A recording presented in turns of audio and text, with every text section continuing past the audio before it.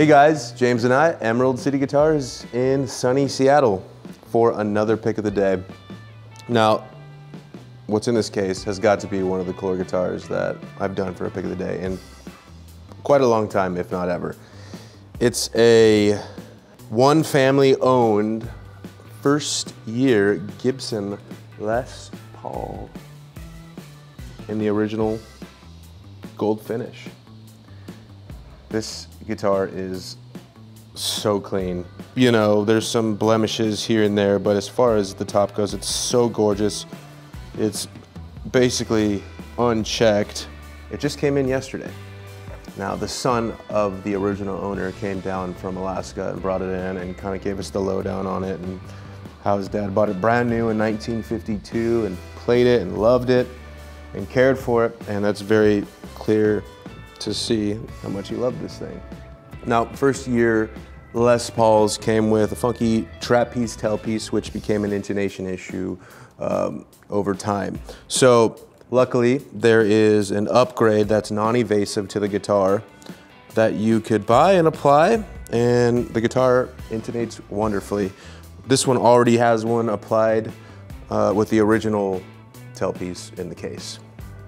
Now, the Les Paul went through tons of different changes throughout the 50s, and I won't go into all those details, but this one here, the 1952 first year Les Paul, big, thick, solid slab of mahogany with a maple top.